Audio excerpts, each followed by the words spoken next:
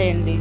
ఈ పొద్దు మన వీడియోలో మునక్కాయతో నిమ్మకాయతో గుడ్డు కూర ఎలా చేయాలో ఈ వీడియో ద్వారా తెలుసుకుందాం. ఇది చాలా టేస్ట్గా ఉంటుంది. మీరు కూడా ఒకసారి ట్రై చేయండి. దీనికి కావాల్సిన పదార్థాలు ఏంటో ఈ వీడియో ద్వారా మనం తెలుసుకుందాం. కావాల్సినంత పదార్థాలు ముందుగా మునక్కాయ గుడ్డు. ఓకేనా అండి. ఇప్పుడు నూనె తగినంత తీసుకోవాలి. ఈ మునక్కాయలని మనం చిన్నగా కట్ చేసుకోవాలి. ఈ కట్ చేసుకున్నటివి గుడ్డు మునక్కాయలని పొయ్యి పైన పెట్టుకొని ఉడకబెట్టుకోవాలి. అలాగే మనకు 3 ఎర్రగడ్డలను తీసుకొని ఈ విధంగా చిన్నగా కట్ చేసుకోవాలి. 3 టమాటాలను ఈ విధంగా చిన్నగా కట్ చేసుకోవాలి.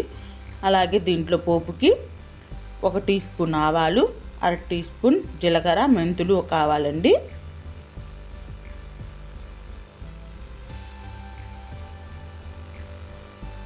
నిమ్మకాయ కూడా ఈ కూరకి మెయిన్ ఇంపార్టెంట్.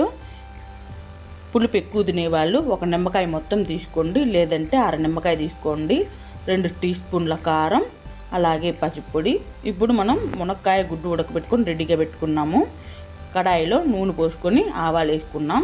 అలాగే జీలకర్ర మెంతులను కూడా వేసుకున్నాం.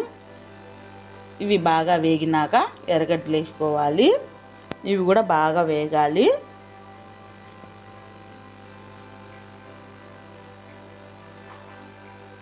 ఇవి కూడా బాగా వేగిన తర్వాత టమాటాలు యాడ్ చేసుకుందాం.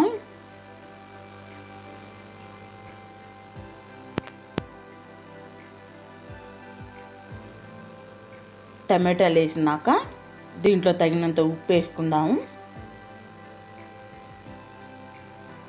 ఉప్పు వేసుకొని బాగా కలుపుకోవాలి. మనకి టమాటాలు బాగా వాడాలండి.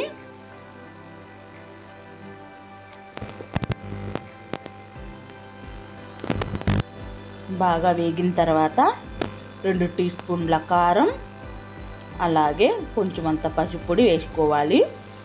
వీటిని బాగా కలుపుకోవాలి.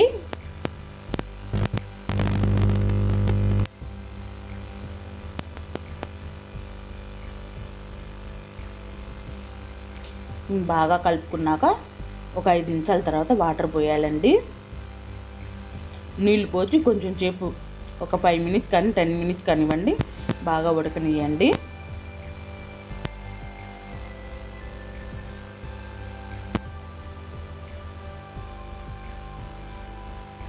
ఇది బాగా ఉడికిన తర్వాత నిమ్మకాయ అయితే పిండుకోవాలి.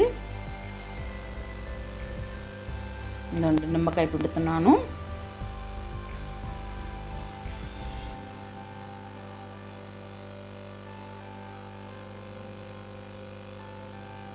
నిమ్మకాయ పిండుకున్నా బాగా కలుపుకోవాలండి. దీంట్లో అలాగే మనం ముందుగా ఉడకబెట్టిన గుడ్లు, మునక్కాయలు రెడీ చేసుకోవాలి. గుడ్లను ఈ విధంగా నేను సైడ్లో చిన్న ఘాట్లుగా వేసుకున్నాను. ఇలా చేసుకుంటే కూర అంతా దీనిలోగా పోతుంది. ఇప్పుడు గుడ్లు, మునక్కాయలు అన్నీ వేసుకుంటాం.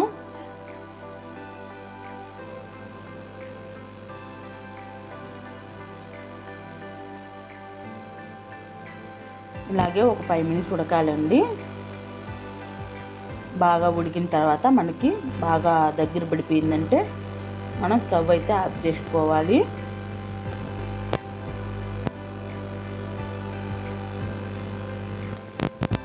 బాగా ఉడికిపోయింది. ఇప్పుడు మనం గ్యాస్ అయితే ఆఫ్ చేసుకుందాం. నా వీడియో మీకు నచ్చినట్లయితే లైక్ చేయండి, షేర్ చేయండి, సబ్స్క్రైబ్ చేయండి. సబ్స్క్రైబ్ చేసినప్పుడు పక్కనే ఉన్న బెల్ ఐకాన్ని క్లిక్ చేయండి. అలా చేసినట్లయితే నేను ఎప్పుడు వీడియో చేసినా మీకు నోటిఫికేషన్ ద్వారా చూడగలరు.